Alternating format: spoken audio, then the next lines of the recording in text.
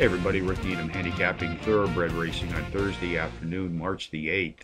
This is my Equibase Winter Circle East Coast Racing Report. Let's go to the Big A Aqueduct first for race 7 on their card today, 3:17 p.m. Eastern Post Time. It's a mile 70-yard test on Aqueduct's winterized inner dirt track. 4-year-olds and up race for a claiming prize of some $46,000. Contenders number 4, Ever a Friend, number 6, Day of Destiny, number 1, Understatement, and number 5, Saginaw.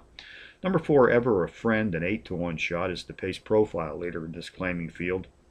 Racing at or about today's distance of 1 mile and 70 yards on the dirt, has produced a quartet of power runs in his last 5 starts, hitting the board in 3, including a pair of wins being embedded in this recent streak of racing consistency.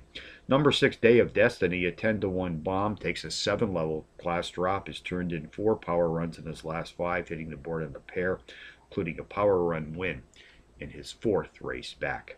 Race 7 summary, number 4, Ever a Friend, tops my contenders list today, which also includes number 6, Day of Destiny, number 1, Understatement, and number 5, Saginaw, 4-6-1-5 in the 7th from the Big A. Gulfstream Park, race 1, the opener, 1:05 p.m. Eastern Post Time, 6.5 furlong sprint on the dirt track. 4-year-olds and up race for a claiming prize of $25,150. Contenders number 2, Todd Got Even, number 7, Star Player, number 6, Penitent Prayers, and number 5, Green Vegas. Number 2, Todd Got Even, qualifies as a Trackmaster Plus Power Pony, takes a 4-level class drop.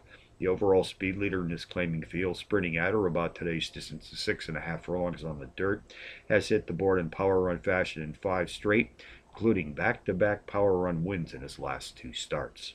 Jockey Paco Lopez has been in his irons on 3 previous occasions, hitting the board in each, winning twice en route to a positive 137% return on investment in the process, back today for his 4th ride this afternoon.